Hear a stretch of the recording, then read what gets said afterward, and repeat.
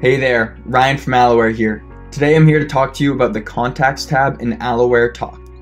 When it comes to browsing or searching for contacts, you have the option to look through all contacts, just your own contacts. You can also search for unassigned or unanswered contacts, and if speed to lead is your focus, you can also jump into the New Leads tab, which will give you all of your leads in real time.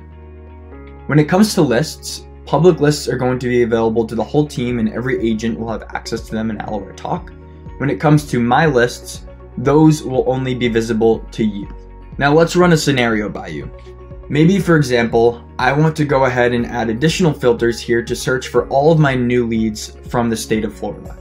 All I need to do is jump over here to my filters tab, click and then I'm going to do state, and then I'm going to do contains exactly Florida, and then I'm going to apply the filter. Now you'll see my contact list is now defined as new leads in the state of Florida.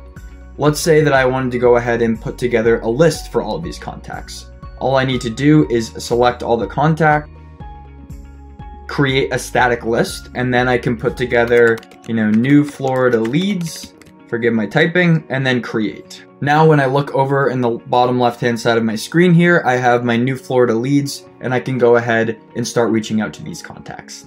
Happy hunting!